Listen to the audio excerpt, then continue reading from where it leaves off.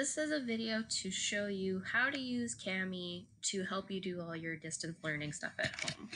Kami is a really neat program where some of you might have access to a printer, and that's awesome, so you can print off the stuff I'm giving you.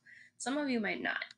And Kami comes in really handy because you can literally write on the document on your computer, and since you all have Chromebooks and they're touchscreen, it is very helpful. So when you go to Kami.com or just search Kami on Google, this is the page you're going to come to. So you're going to hit the button that says login or sign up with Google. And it should take you to a page that pulls up any of your Google accounts. So you want to go to your school email address. It might have you put in some personal information or something, but it shouldn't be too much. So from there, you're going to have a page that looks like this. So what you're going to want to do every time I post something, so for example, on that distance learning page that I shared with you, every one of these blue underlined activities is a link. So let's say you want to do this practicing frequency calculation. So when you click it, you open it up.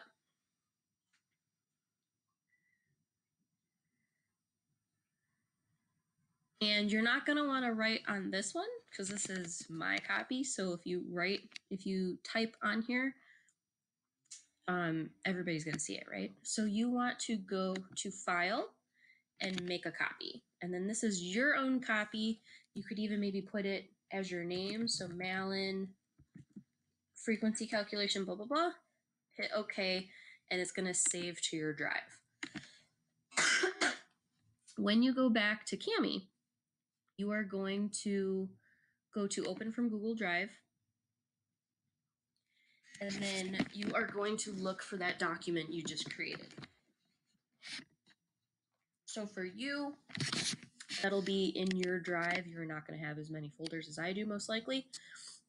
So it'll probably be down here in your drop-down. For me, I have to go to my biology folder.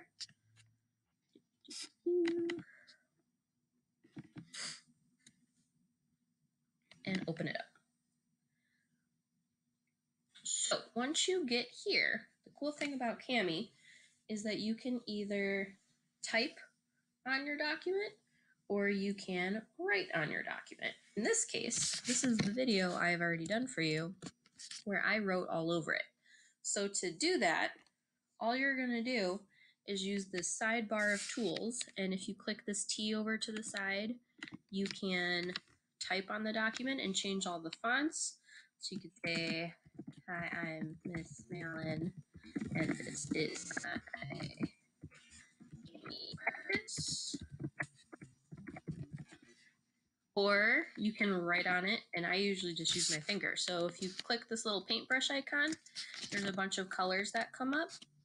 If you click the little wheelhouse, it lets you pick your own colors. And if you click one of the colors, it gives you some options. When you click the paintbrush again, it closes it. But that's what lets you draw all over the screen. I usually use my finger. If you have a stylus, you could use that too.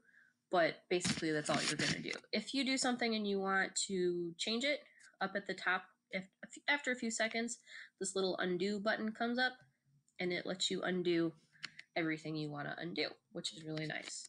So that gives you the option. You can mark things up. There's highlighters. You could draw shapes. You can write equations. Kami's super nice so that you can edit your docs at home and then submit them to your teachers. So once you finish this doc, what you would do, let's pretend I'm going to type this is my finished assignment. So then you're going to go up to the top and you're going to click download, and then you are going to want to download a PDF with annotations, and you can either save that to your computer, or I would just save it to your drive.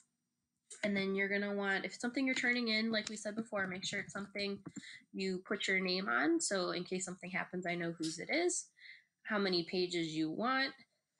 We just need the annotated pages. You can even select a folder you want it to go into and begin your export, and it's going to save your document to your drive. And then you are going to just go onto Google Classroom and then save that document to the post I made with the assignment.